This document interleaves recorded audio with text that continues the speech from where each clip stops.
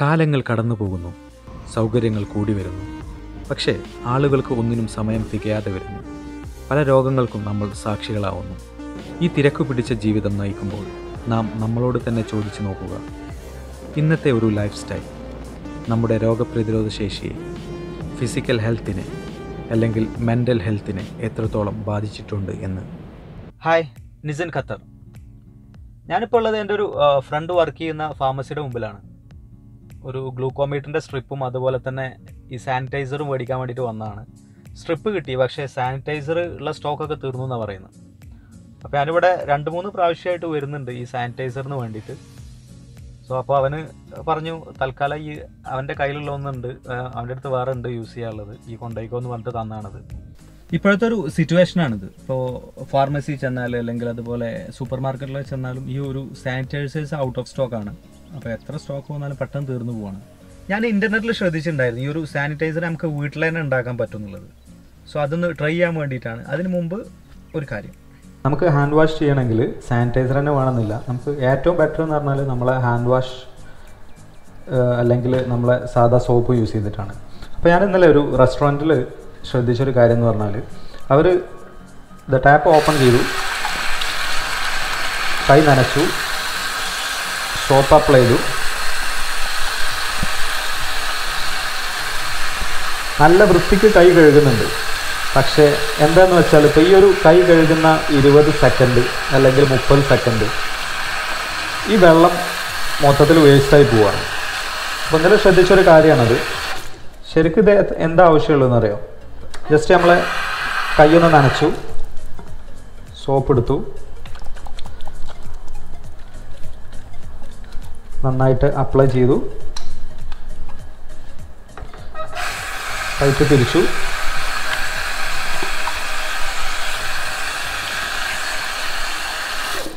അത് വാഷ് ചെയ്ത് കളഞ്ഞു. സോ നമ്മൾ ശരിക്കും ഇപ്പോൾ ഒരു വീട്ടിലൊരു ഹാഫ് ടാങ്ക് യൂസ് ചെയ്യേണ്ടടുത്ത് നമ്മൾ ഒരു ഫുൾ ടാങ്ക് യൂസ് ചെയ്യേണ്ട ഒരവസ്ഥയാണ്. ഇപ്പോൾ നമ്മൾ ഈ പൈപ്പ് ഫുൾ ടൈം തുറന്നിടുകയാണെങ്കിൽ അപ്പോൾ നമ്മൾ ഈ വാട്ടർ വേസ്റ്റ് ചെയ്യുന്നത് നന്നായിട്ട് ശ്രദ്ധിക്കേണ്ട ഒരു കാര്യമാണ്. പിന്നെ വേറൊന്ന് ശ്രദ്ധിച്ചതെന്ന് പറഞ്ഞാൽ, ടാപ്പ് തുറന്നു, എന്നിട്ട് കയ്യിൽ സോപ്പ് എടുത്തിട്ട് നേരെ ടാപ്പിൻ്റെ ചോട്ടിൽ നിന്ന് ഇങ്ങനെ കഴുകുന്നത് ശ്രദ്ധിച്ചു. സോ ഇതൊക്കെ നമ്മൾ ഈ വെള്ളം വേസ്റ്റാണ്, അതുപോലെ തന്നെ ഈ ഒരു ഹാൻഡ് വാഷ് ലിക്വിഡും വേസ്റ്റാണ്. സോ അതൊക്കെ ഒന്ന് ശ്രദ്ധിക്കുക.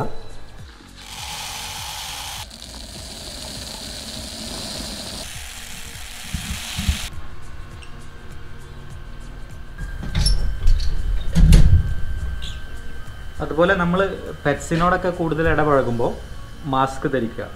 പിന്നെ കുട്ടികളെ പെറ്റ്സിൻ്റെ അടുത്തോട്ട് മാക്സിമം അടുപ്പിക്കാണ്ടിരിക്കുക. അതുപോലെ തന്നെ ചെറിയ കുട്ടികളുടെ പ്രത്യേകം ശ്രദ്ധിക്കണം. അവരുടെ കൈ വാഷ് ചെയ്യുക എന്നുള്ളത് ഒരു ശീലമാക്കി തന്നെ മാറ്റണം. അങ്ങനെ കൈ കഴുകുക.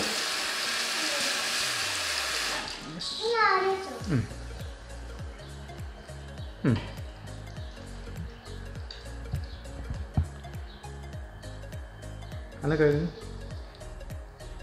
അങ്ങനെ പിന്നെ അപ്പോൾ ചെറിയ കുട്ടികളുടെ വൃത്തിയിൽ നല്ല ശ്രദ്ധ കൊടുക്കണം. ഇനി വാഷ് ചെയ്തോ.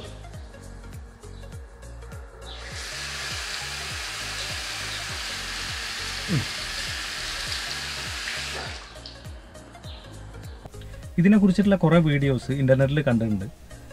പക്ഷേ എനിക്ക് സാനിറ്റൈസർ കിട്ടാത്തതിൻ്റെ പേരിൽ ഞാനൊന്ന് പരീക്ഷിച്ച് നോക്കുകയാണ്. അപ്പോൾ അതിന് വേണ്ടിയിട്ട് ഞാൻ ഈ ഫാർമസിയിൽ നിന്ന് 2 സാധനങ്ങൾ വാങ്ങിച്ചിട്ടുണ്ട്. ഒന്ന് റബ്ബിംഗ് ആൽക്കഹോൾ വാങ്ങിച്ചിട്ടുണ്ട്. അതുപോലെ തന്നെ അതിൽ മിക്സ് ചെയ്യാൻ വേണ്ടിയിട്ട് അലോവേര ജെല്ല്. ഈ 60% ആൽക്കഹോൾ കണ്ടൻറ്റുള്ള എന്തും നമുക്ക് സാനിറ്റൈസറായിട്ട് യൂസ് ചെയ്യാം. പക്ഷേ അത് സ്റ്റേബിൾ അല്ല, പെട്ടെന്ന് ഇവാപ്പറേറ്റ് ചെയ്ത് പോകും. അപ്പോൾ നമുക്കത് അപ്ലൈ ചെയ്യാൻ വേണ്ടിയിട്ട് ഈസിനെസ്സിന് വേണ്ടിയിട്ടാണ് നമ്മൾ ഈ ഒരു അലോവേര ജെല്ല് യൂസ് ചെയ്യുന്നത്. നമ്മൾ ഉണ്ടാക്കാൻ ഉദ്ദേശിച്ച വോളിയത്തിൻ്റെ ഒരു 3/2 ഭാഗം നമ്മൾ ആൽക്കഹോൾ എടുത്തിട്ടുണ്ട്. റബ്ബിംഗ് ആൽക്കഹോൾ ഈ ഒരു പോട്ടിൽ എടുത്തിട്ടുണ്ട്. അതുപോലെ തന്നെ 1/3 ഭാഗം അലോവേര ജെല്ലും മിക്സ് ചെയ്യാം.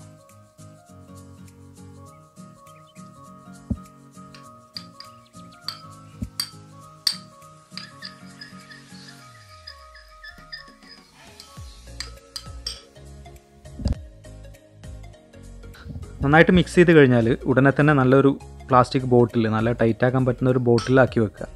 കാരണം ഇത് ആൽക്കഹോൾ ഉള്ളതുകൊണ്ട് പെട്ടെന്ന് ഇവാപ്പറേറ്റ് ചെയ്ത് പോകാൻ ചാൻസ് ഉണ്ട്.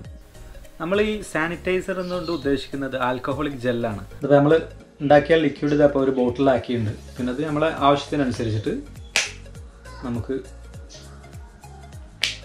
യൂസ് ചെയ്യാം.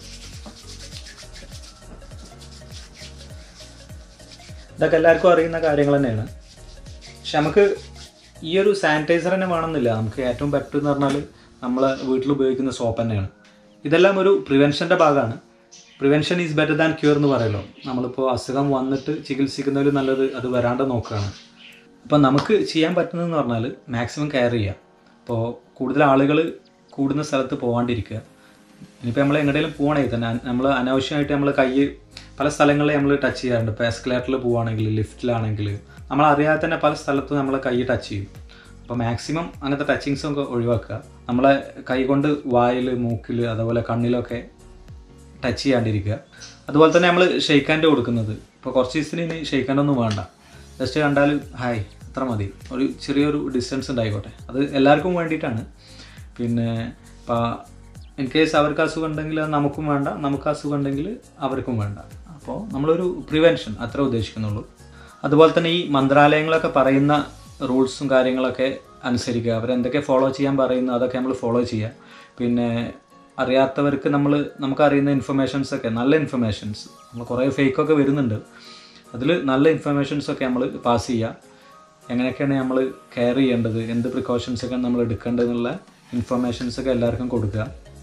കാരണം എല്ലാവരും ഇപ്പോൾ വെൽ എഡ്യൂക്കേറ്റഡ് അല്ലെങ്കിൽ അതുപോലെ ഹൈജീൻ മെയിൻറ്റെയിൻ ചെയ്യുന്ന ആളുകളൊന്നും ആവില്ല. അപ്പോൾ മാക്സിമം നമ്മൾ നല്ല രീതിയിൽ പറഞ്ഞു കൊടുത്തിട്ട് എല്ലാം ഫോളോ ചെയ്യാൻ പറയാം.